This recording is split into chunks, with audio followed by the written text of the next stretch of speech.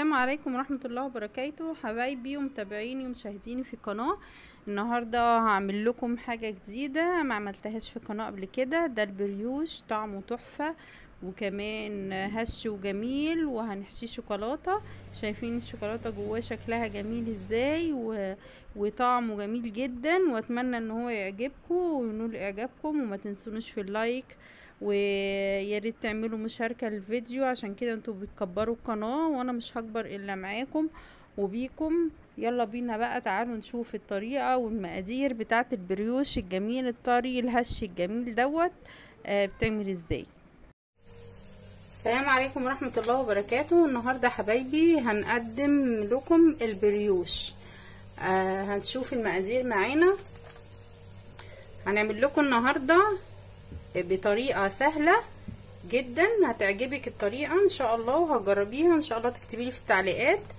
دي كوباية لبن، كوباية مية، كوباية الا ربع سكر، معلقة ونص سمنة، 3 معالق زيت، معلقة خل، معلقة ونص خميرة فورية، معلقة صغيرة بيكنج باودر، معلقة فانيليا، ودول معلقتين كاكاو هنستخدمهم في الاخر للعجينة. تعالوا بقى نشوف احنا هنعمل المقادير دي ازاي. هاخد كل المقادير السايلة معايا دي، هبتدي احطها في الكبة. دلوقتي حطينا كوباية المية وكوباية اللبن، هحط عليهم 3 معالق زيت ومعلقة الخل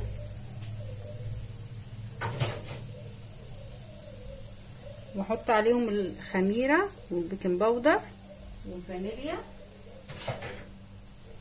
احط عليهم السكر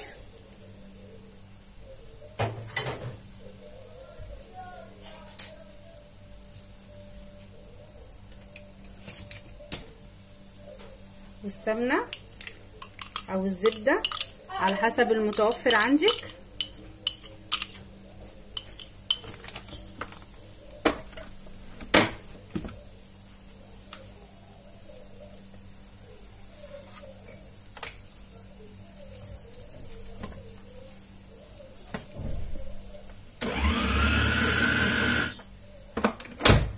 دلوقتي كمان هحط البيضايه، بيضه،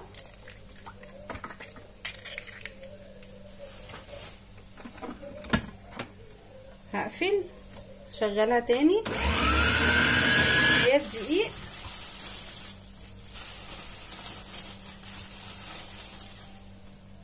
واحد،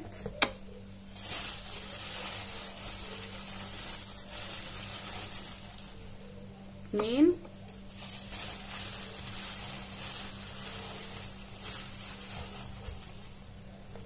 تلاتة،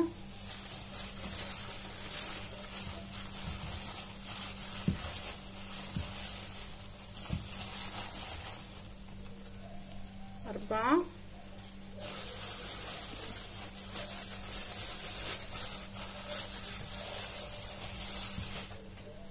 ستة. هقفل اهي. شايفين بسم الله ما شاء الله اهي، طرية وجميلة. هو ده الملمس اللي احنا عايزينه. دلوقتي العجينة بتاعتنا اهي، بعد ما خلاص خلصناها هاخد منها كرة صغيرة اهي، دي هركنها هنا كده على جنب، وهاخد الباقي اهو هدهنها زيت. هدهنها كده زيت اهو زي ما احنا شايفين اهو، وهجيب القالب بتاعي الازاز، الاناء ده هحطها فيه كده وهسيبها لما تخمر. ودي هجيبها كده هحط لها الكاكاو، قلنا في معلقتين كاكاو عندي. هبتدي ان انا احطها في الكاكاو كده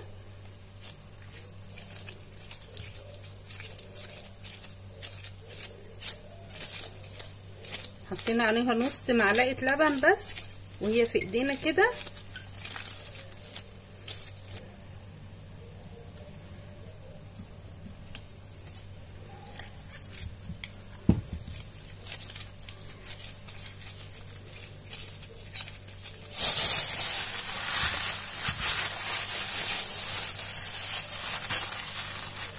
العجينه نص ساعه اهم، هسيبهم نص ساعه يخمروا وارجع لكم تاني. ودلوقتي بعد ما سيبنا العجينه وخمرت وما شاء الله عليها زادت بكميه كبيره، ابتدينا ان احنا قطعناها كور زي ما انتم شايفين، وخدنا الجزء اللي هو بالشوكولاته بالكاكاو ده البني فردناه على هيئه مستطيل.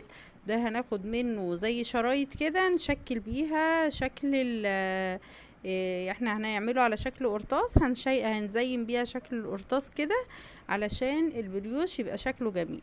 هبتدي اجيب صينيه وهبطنها، هدهنها زيت وهبطنها بالدقيق. لو انتي عندك ورق زبده ممكن تفرديه في قلب الصينيه عادي علشان ما تلزقش منك، ما عندكيش هتبطني الصينيه بالدقيق.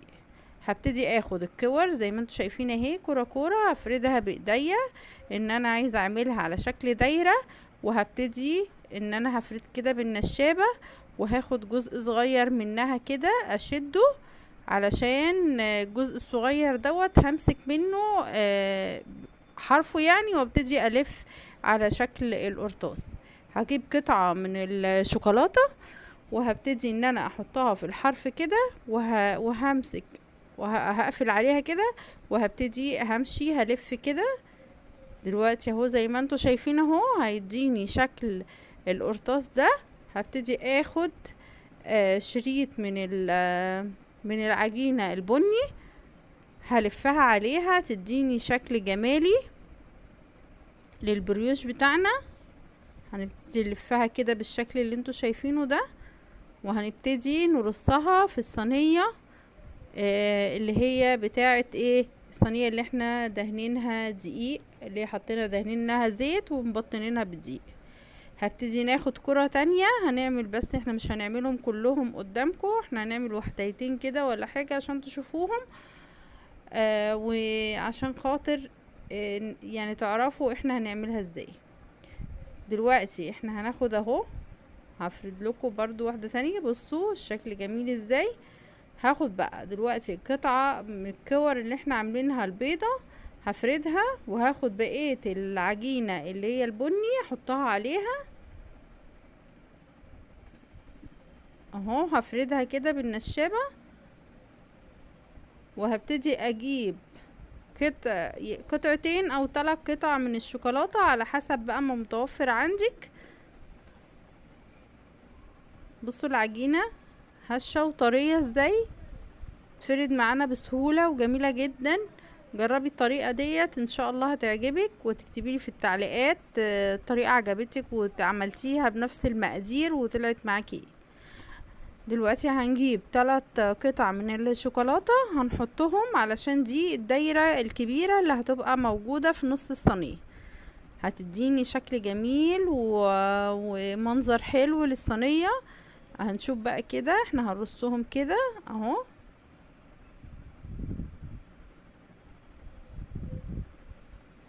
حطينا بقى اهم 3 قطع. هبتدي هقسم بالسكينة كده، هعمل شرط عشان الشرط ديت لما اجي الف القطعة ديت هيدوني شكل جمالي وشكل حلو. هقفل بقى على الشوكولاتة ديت العجينة، وهبتدي بقى الفها بالراحة كده. شايفين ما شاء الله جميلة جدا وشكل تحفة هيعجبك، والطعم روعة.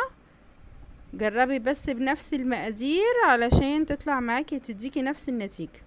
هبتدي في نص الصينية، احنا كنا حاطين في نص الصينية هنا كوباية كانت اسمال الصينية، او ممكن تحطي طبق صغير تدينيه زيت من الحروف وتحطيه في النص كده علشان تحتفظي بالمكان اللي في النص متساوي زي ما انت شايفة. دلوقتي احنا هنسيبها نص ساعة تخمر وهنرجع لكم تاني. هندهنها بقى بحاجة جميلة هايلة بصوا اهي بعد ما عدت النص ساعة، شايفين خمرت وبقت تحفة ازاي. هبتدي بقى اجيب كوباية من الزبادي. كوباية الزبادي دي هتساعدني ان العجينة تخمر كمان بكمية اكتر من اللي احنا عاملينها دي. هجيب كوباية الزبادي دي تحفة. انا جربت الطريقة ديت، شفتها عجبتني صراحة وحبيت اعملها علشان كل متابعيني يستفيدوا برضو ويعملوا ايه زي كده. هبتدي ادهنها بالزبادي زي ما انتوا شايفين اهو. الزبادي عشان اصلا بيبقى الزبادي ده بيبقى فيه خميرة، يعني في نوع من انواع الخميرة بتخلي الحاجة تخمر بسهولة وبسرعة كمان. هدهنها كده كلها، وبعد ما ادهنها هسيبها نص ساعة كمان وبعد كده اوريها لكم. الزبادي ده عايزه اقولك ان بيطلعها طريه، مش كانك بتاكلي بقى البريوش دوت نوع من انواع المعجنات، مفروض دوت زي فينو كده او حاجه، بس ده كانك بتاكلي كيكه من كتر حلاوتها وجمالها.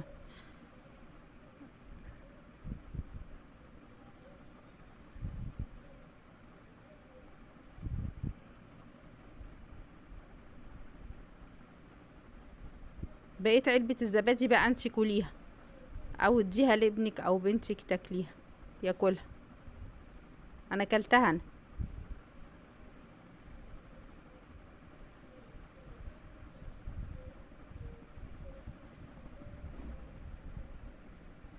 دلوقتي اهو خلصنا ده.